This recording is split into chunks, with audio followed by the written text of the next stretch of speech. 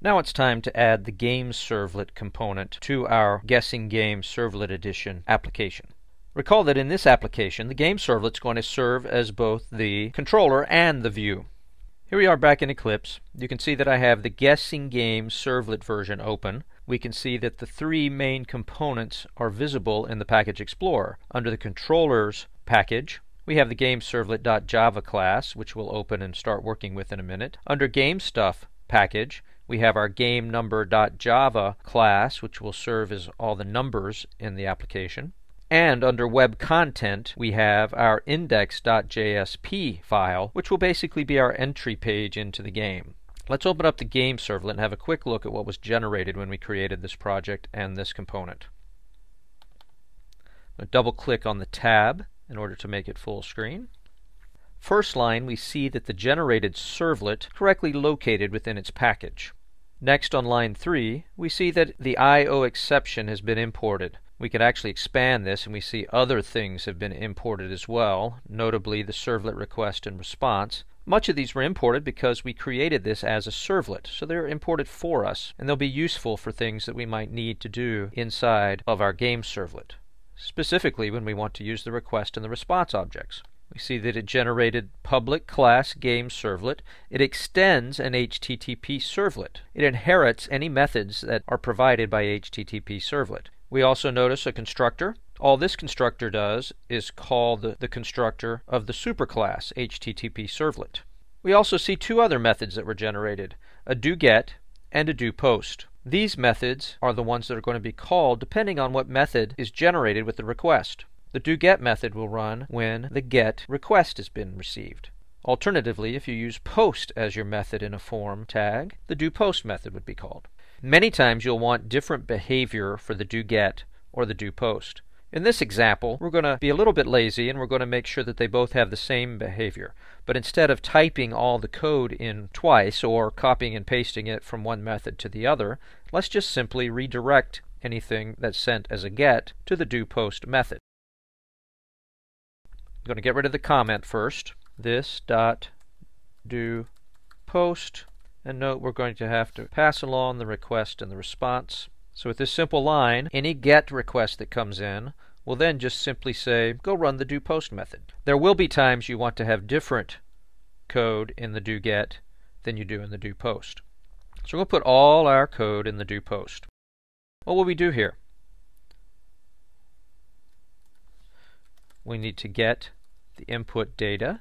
That would be the guess plus the hidden values sent to us from the hidden text boxes, such as the target, the minimum, maximum of the range, and the number of guesses.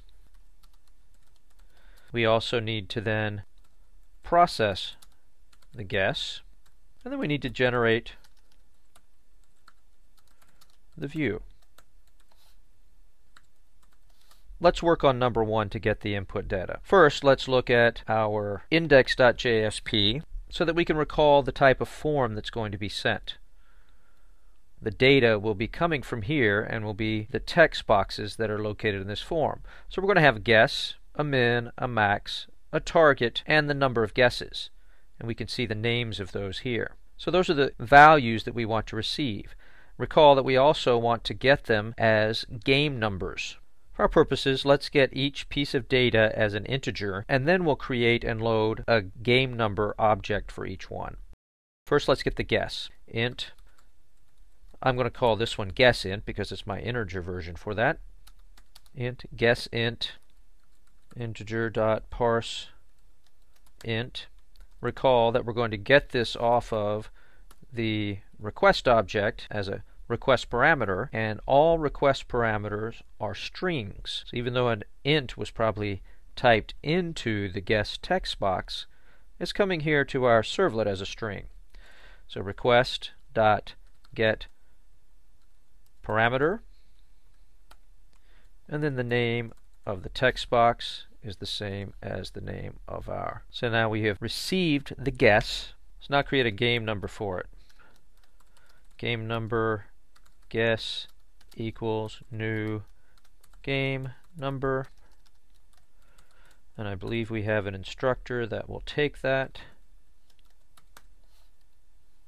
Notice we have an error message. Let's move the cursor over one of the error indicators, and we see gain number cannot be resolved to a type, probably because we have not imported it yet. Notice one of the 7 quick fixes available. We need to import game number from game stuff, so let's click on the first one and see what happens. Notice the error message has disappeared. I can look up here at the top and I see definitely an import statement has been added. One quick look at index.jsp shows that we have 4 other input items available. Min, max, target, guesses. I often like to copy the values from my JSP so I can create the statements for them and then delete any extra things. So I'm going to put Command C, Command V. Now we need to handle the minimum. Well, let's just get that in the same way we got our guess.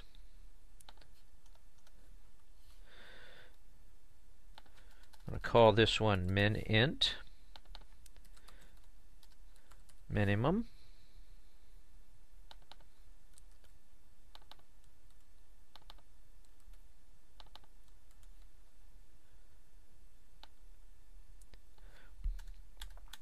You might be wondering, why don't we just read all these as ints and then use them as ints? And in reality, this guessing game could use all of these as ints.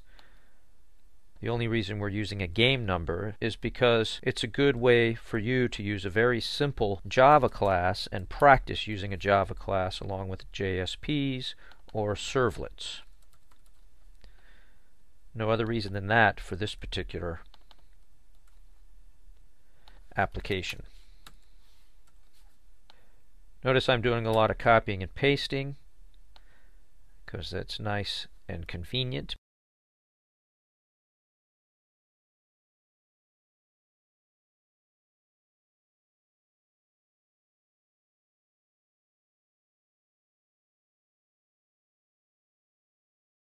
You want to do your cutting and pasting very carefully so you do not make silly mistakes and leave something unedited.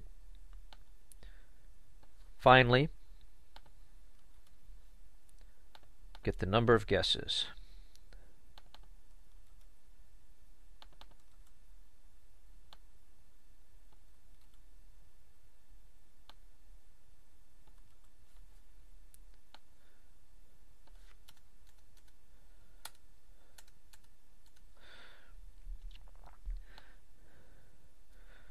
At this point, we have actually received all of our input data.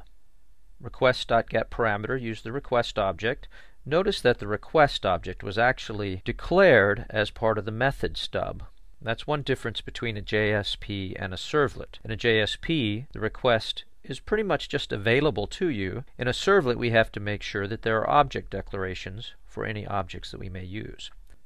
Now on to the next part, process the guess. Process the guess, we need to compare our target with the actual guess. Then depending on the outcome, we can set a message that will be displayed in the view, or we can increment the number of guesses. You might recall that we've actually done this logic in one of our JSPs in our earlier example. I'm going to cheat a little bit here just to save us some time, and I'm going to visit our previous example, the game JSP, and I can just go ahead and get the code that processes the data. I'm going to copy that, paste it in right here. Again, when you copy and paste, you want to always be sure to check through the code to see if it's going to do what you hope for it to do. Okay, we have string declared as message. If the target value is equal to the guess value, we're going to set the message to congratulations and the number of guesses. Otherwise, we need to increment the number of guesses, and then we're going to determine whether it's lower or higher for the guess. If the guess is greater than the target, we set too high, please guess lower this time. Otherwise, if the guess is too low, we're going to say message too low, please guess higher this time. Now we need to generate the view. So let's think a moment. How are we going to generate this view? Which object is responsible for the output back to the client? If you said response, then you're correct. So what we need to do is set our response object up to be the output of this servlet. I'm going to introduce a couple of lines that you'll need to recognize, but you won't need to memorize them too much because when we get to MVC design pattern, they won't be needed as much. but they're basically designed to set up the response object as the output. So type response dot. We need to do what's called set content type, and inside here we're going to set it to text / HTML semicolon char set equal UTF-8. There are a number of content types we could use here, but this is pretty much the basic or standard content type for an HTML page. What we've done now is set up the response object so that it will have content type that is HTML. The next thing we need to do is create an object that will actually write to this response. A nice convenient one is called a print writer. So say print writer out equals. Now instead of calling a constructor for a print writer, the response object actually has a method that will create a nice print writer for us to use. Response dot get writer. There's actually an error. So let's look at the error. Print writer cannot be resolved to a type. Okay, what causes that? Well, maybe I haven't imported print writer. Maybe I misspelled it. It doesn't recognize that print writer is a class. Shows me create class, print writer, change to print writer. Here's an example where one of the quick fixes doesn't work. Because actually I've made a couple mistakes here. Or at least I made one mistake and I haven't quite finished doing something else. Turns out that I misspelled print writer. The W of the writer portion should be a capital W.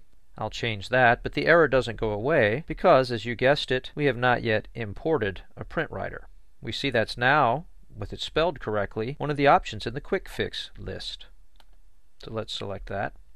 We still got some lines of code to do, but it's not going to be that hard from now on. We now have a place to send our output. You might recall writing basic Java applications where the system.out sent you to the console or to your command prompt.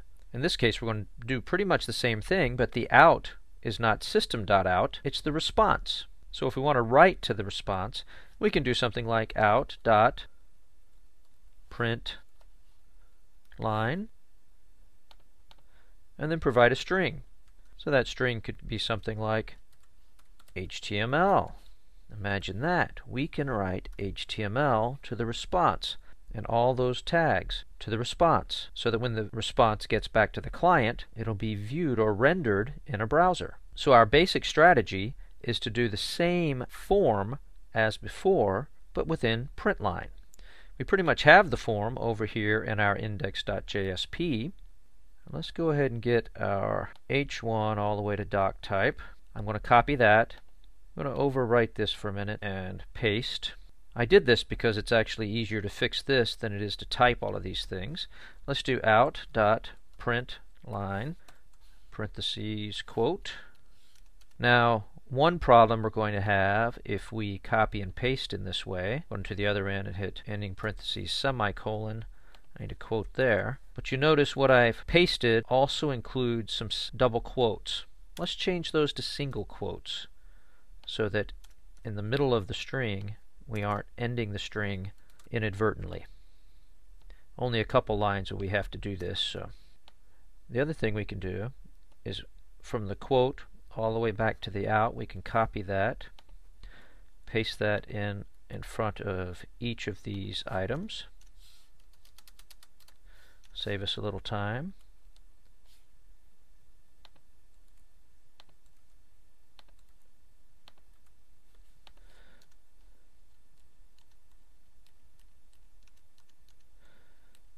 I like mine to line up.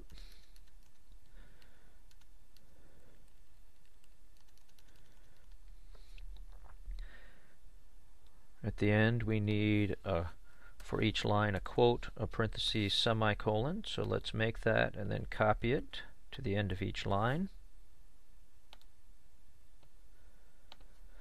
Again, all this copying and pasting is just a lazy way of avoiding typing it all. Let's see, inside of the one print line I need to change the double quotes to single quotes.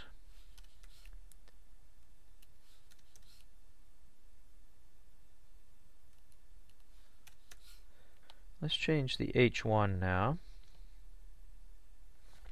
to guess results. You can start to see, if you ignore the out.print line and just focus on what's being printed, that we've got the first part of our form page. Let's go back over to index.jsp. Much of this, the rest of it, also needs to be printed, so let's just copy all the way down, starting with the P tag down to the HTML. We'll make a few changes after we paste that. For instance, I'm going to copy out.println, parentheses, double quote, and go ahead and paste that in front of everything.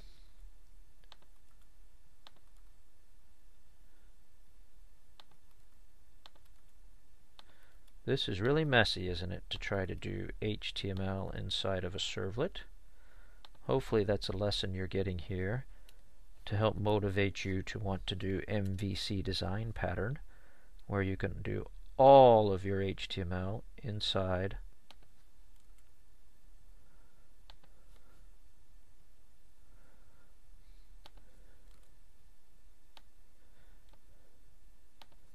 so I copied the double quote, parentheses, semicolon,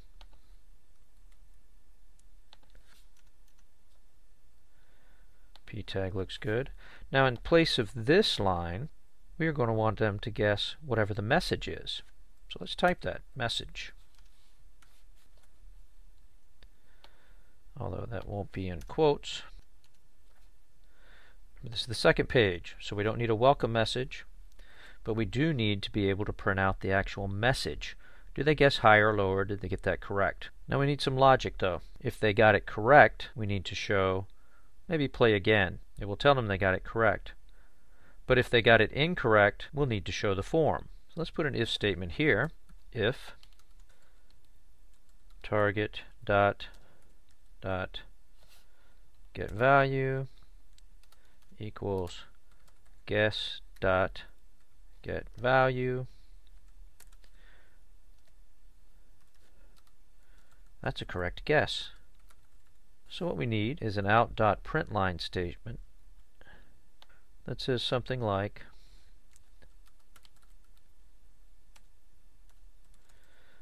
index.jsp, play again. So I made a simple hyperlink that if they got it correct, we're going to hit play again. The message will already take care of telling them whether they won or lost. Else, if they did not get it correct, we want to output the form again. Go down here at the end and finish my if statement.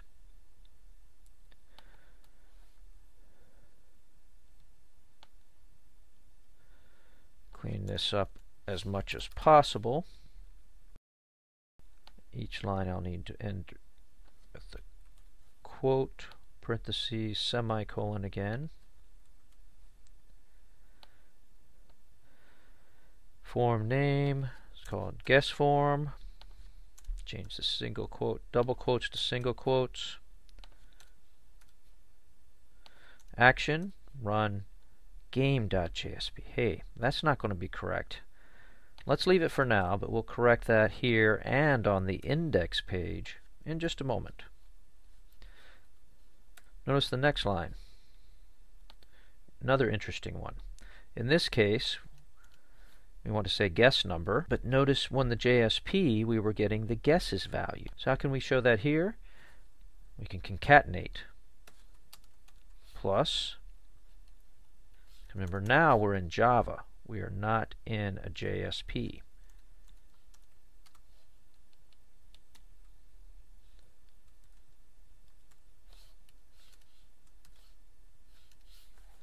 The appropriate line for that one. Number guesses. Input text box. Can you see where I'm going with this? I'm going to clean this up. I won't make you watch the rest of this, but we'll look over it after it's finally cleaned up. Now I'm back and I've cleaned up as best I could the output portion of this servlet. Gone through and created a bunch of out.println statements that include both HTML tags and, where necessary, concatenation with values from our Java objects. You can see that each line begins with an out.println. Inside of the method, the parameter is a string. Where necessary, I've changed double quotes into single quotes as part of the HTML tag. And at other times, I've used concatenation to create a string that includes both literal, including HTML tags, and values from our Java objects. And I think that at this point, we have a working solution except for one thing. So let's check the servlet one more time. When a post is received, we will get our input data. We'll process the guess and create a message.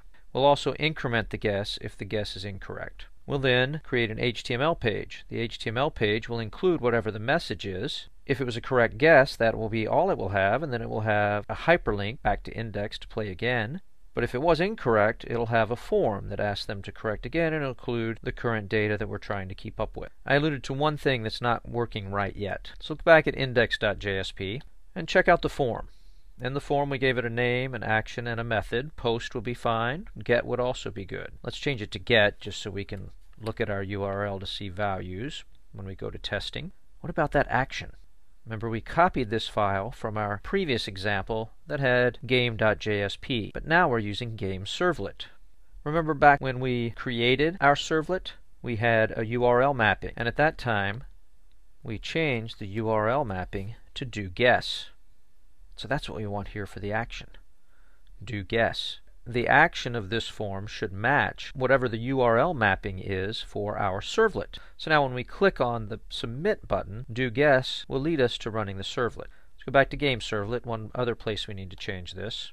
And all of this output, whenever we make a form, we also have the form tag, and we want the action to come right back here to this particular servlet and run it again. So at this point, we got the input data using the request object, we process it, and we created the view.